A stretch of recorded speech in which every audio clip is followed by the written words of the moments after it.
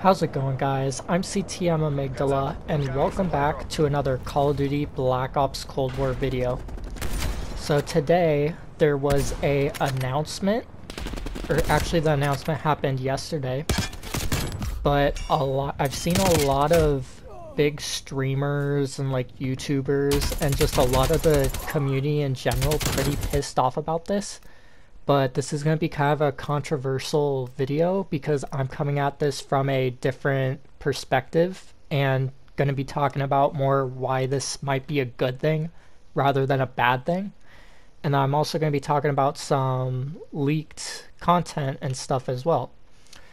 So, as a lot of you guys probably know, what I'm talking about is that Cold War Season 1 was originally set to be released on December 10th alongside the Cold War and Warzone integration. However, this has officially been pushed back to December 16th, and I'm thinking that this is probably because the game Cyberpunk 2077 is now planning on being released on December 10th, and this game has a ton of hype with it. It's been consecutively pushed back over and over again, so there's going to be a lot of people on that, and the devs probably thought that it would be taking away from the Season 1 launch. So a lot of people will be over there playing that instead, so they pushed the Season 1 launch back another week. And I'm personally not too upset, because the way that I see it is it's really only 1 week. There's not too much delay there, so I really don't feel like it's that big of a deal per se, even though a lot of other YouTubers in the community does.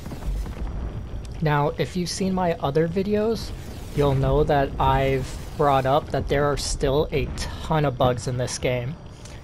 And another reason why I'm kind of happy that they're pushing back the launch is because I personally do want them to sort out all these bugs and glitches before they release Season 1. Because as a lot of you guys know, with the new seasons, there's usually a whole bunch of new bugs and glitches. And if the old ones aren't even fixed yet, it's just going to keep breaking the game even more and more, and we're just going to get even farther behind in terms of how the game plays.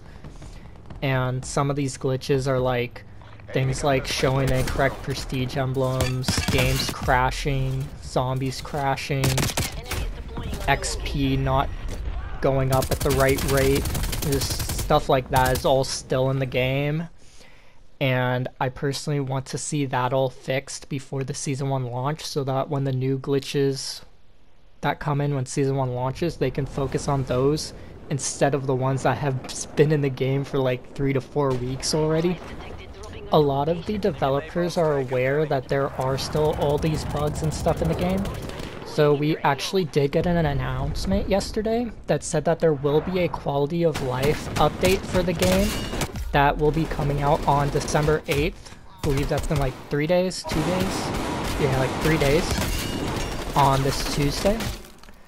So that will hopefully fix a lot of the pre-season bugs and glitches and stuff. So we'll be getting ready for that, and I'm glad that they are putting their time towards that instead of just pumping out more content, because like I said before, it's just going in the wrong direction if we're just pumping out content without fixing the bugs and glitches. And on top of just this, on top of just fixing the bugs, they're also going to be giving us double XP and double weapon XP from the 12th to the 16th when the season launches, which I also see as a really good thing because this will give me time to actually hit level 100. I think I'm currently around level 70, so I got about 30 more levels to go. And it'll also give me a little bit more time to grind out a couple more weapon classes. Like, I think I'm going to try and knock out the tactical rifles and the LMGs. As of right now, I'm pretty much done with the snipers and all the secondaries. So I'm hoping for Season 1 I only really have the assault rifles and submachine guns left. Along with the statement that they said that they're going to be delaying Season 1 by a week, they also gave us some intel on what to actually expect with Season 1 and the days leading up to Season 1. So now I'm going to be covering a lot of this stuff. And the first thing that they mentioned, which I kind of mentioned a little bit earlier, is that on December 8th, they're going to be doing a quality of life improvement, which is just going to overhaul all the bugs and glitches, just get all those out of the game, and for the new season to come in more smoothly. So that's definitely a plus to why it was pushed back 100%. 100%, guys. Like, there's no doubt about that. And then on top of that, if you play the game between December 8th and December 15th, you'll actually be given 2 free bundles. The first one is called Field Research, which includes a epic skin for Park, an SMG blueprint, a reticle, a calling card, and a weapon charm. The second free pack that you get is called Certified, and this includes a epic skin for Garcia, a rare assault rifle blueprint, an epic reticle, and an epic charm. On top of that, they also said that on the 16th, all roughly 30 Cold War weapons will also be added to Warzone, along with a brand new Warzone map, a brand new Warzone mode, and a new Gulag experience. So to me, it sounds like they're likely going to be changing up the Gulag a little bit to fit more of a Cold War theme. And the new map we also have some intel on. It's not going to be like a full-size map like Verdansk is, but it's going to be more like a smaller, like a mini royale with maybe 175 players. And from leaks, it's going to be taking place on the Alcatraz island where the prison is, except in a Soviet, like, Russian reskin. So it's going to be like a Russian prison out on an island almost. So that's one thing that we're definitely going to be looking forward to in terms of new Warzone content. So we don't really have a whole lot of information on the 6v6 maps or modes for Season 1. All they've really told us is that there will be brand new 6v6 multiplayer maps and brand new modes for Season 1. It's literally all they've really said in terms of that. But they also did say that in December we are going to be getting a Christmas variant of Nuketown. And then we're also going to be getting the 6v6 map Raid from Black Ops 2 returning as a remastered map for Season 1 as well. So that's pretty much all we have for in terms of 6v6. We just know that there are maps coming, and one of those maps is going to be Raid from Black Ops 2, which is good. We definitely need some remasters in this game. Now, they did have some more information on the 2v2 gunfight and fireteam maps, which kind of lets us break us down more, because we do know that there are 8 maps in the files that are planning on coming with Season 1. So it said that there will be 2v2 gunfight along with Season 1, which will include 4 gunfight maps, and there will be 1 fireteam map. So this leaves about 2 unique 6v6 maps after Raid as well. And some of the 2v2 maps might also have larger versions that we can play 6v6 on, as well as the fireteam might have a smaller version that we could also play 6v6 on. So we could actually be getting all 8 6v6 maps.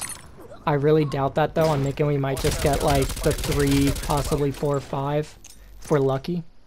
So don't hold your hopes too high for 6v6. Seems like we're just getting a couple of maps, and they're really going to be focusing on gunfight for this update.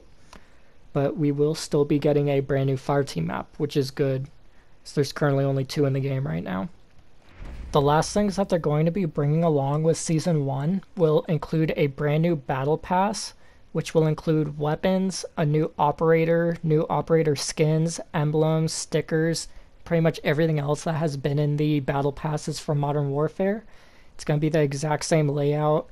Likely going to be a gun at like 15 or 16, then another one at 31. It's just going to be exactly like Modern Warfare. I believe it's going to cost the same amount of COD points as well. So they're pretty much just porting over the battle passes from Modern Warfare into Cold War, which I think is good. I do like the battle pass system that they have in Modern Warfare. So we're getting that. And then the other thing that we're also going to be seeing is we'll see the cross-title launch of the seasonal prestige system. And this is going to be across Cold War, Modern Warfare, and Warzone. So when Season 1 starts, we'll have 7 prestiges, a Master Prestige at level 200, and then 1,000 levels on top of that you can grind up to when Season 1 starts across all 3 of the games. And this will also include a prestige shop where you can use your prestige keys, which for those of you guys that don't know, you get a prestige key every single time that you hit a new prestige. And I believe that you're going to get one every 50 levels above 200 within Season 1. And what you can use at this prestige shop is you can use these keys to buy unique Master Prestige icons, like ones from previous Black Ops games. So like me personally, my favorite prestige icon ever is the 11th prestige icon from Black Ops 1 with the 2 dragons and the knife. So that's probably definitely going to be the first one that I plan on picking up.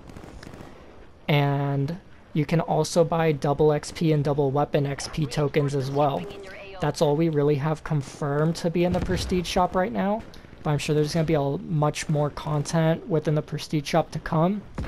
And I'll definitely be doing an update report on that when Season 1 actually launches. So if you guys enjoyed this video, be sure to click that like button and don't forget to subscribe. It'll help me out a lot, and I'll see you guys in the next one. Peace out.